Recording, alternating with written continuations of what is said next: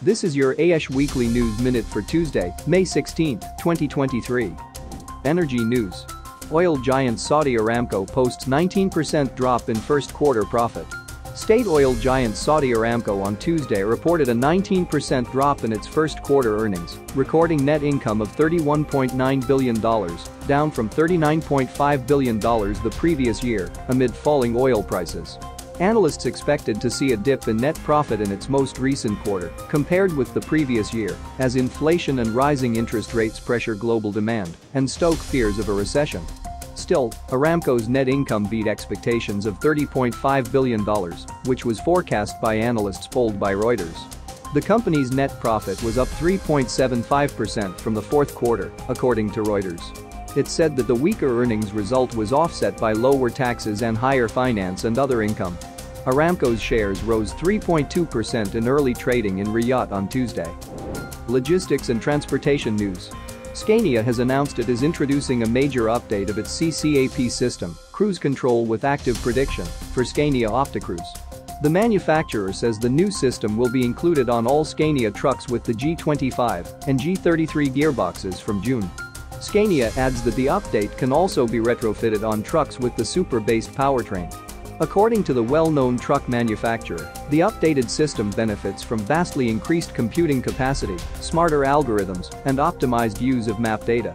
Thanks to this, Scania says trucks with the new CCAP system can reach additional fuel savings of up to 2% on undulated roads, while typically still maintaining the same average speed.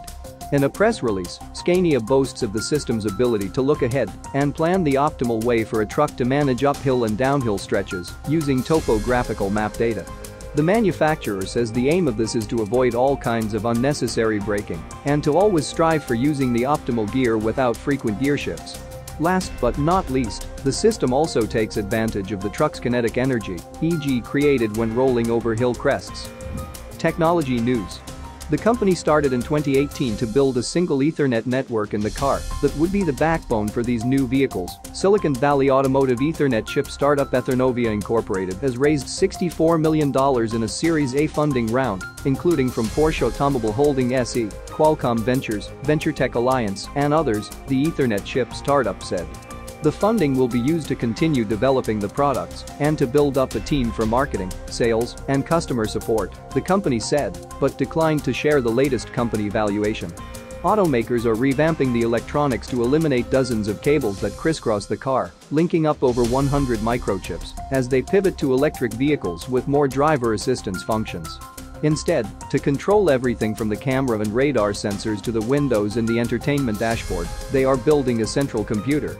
Raman Shirani, Ethernovia's co-founder and CEO, said he started the company in 2018 to build a single Ethernet network in the car that would be the backbone for these new vehicles. We're not the brains of the car. We're not the sensors in the car. But anything that connects the brains to the sensors, that's where we are, Shirani said. Finance news. G7 finance chiefs unite to condemn Russia and counter China. Under the shadow of swelling risks to the global economy, finance chiefs from the world's wealthy nations presented a united front with more support for Ukraine, a plan for diversifying supply chains, and a vow to fill gaps in financial regulation. The group of seven Z's in agreeing on a statement after 3 days of talks in Niigata, Japan, was in stark contrast with the discord seen at the group of 20 finance ministers and central bank governors meeting in Bengaluru, India, less than 3 months earlier, which ended without the usual communique. The difference? No China or Russia. While condemnation of Russia's war of aggression against Ukraine was front and center of the 14-page statement, China didn't get a direct mention. Yet there were thinly veiled plans to counter its dominance of global supply chains and growing sway over the global south. U.S. Treasury Secretary Janet Yellen couldn't escape the debt ceiling impasse. In an interview with Bloomberg Television, she said the federal government will have to renege on some payments if Congress doesn't raise the debt limit. Global news headlines. UK pledges drones to Ukraine as Zelensky makes surprise visit. The Ukrainian president, Volodymyr Zelensky, has arrived at Chequers for substantive negotiations with the UK Prime Minister, Rishi Sunak. In an early morning message as he landed in the UK, Zelensky confirmed he would meet my friend Rishi. Number 10 confirmed Zelensky had arrived in Britain and would meet Sunak at his Chequers country residence in Buckinghamshire. It also announced further military aid for Ukraine in the form of hundreds of air defense missiles and long-range attack drones with a range of more than 200 kilometers.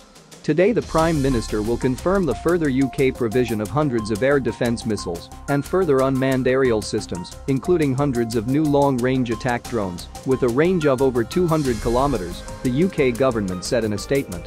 These will all be delivered over the coming months as Ukraine prepares to intensify its resistance to the ongoing Russian invasion.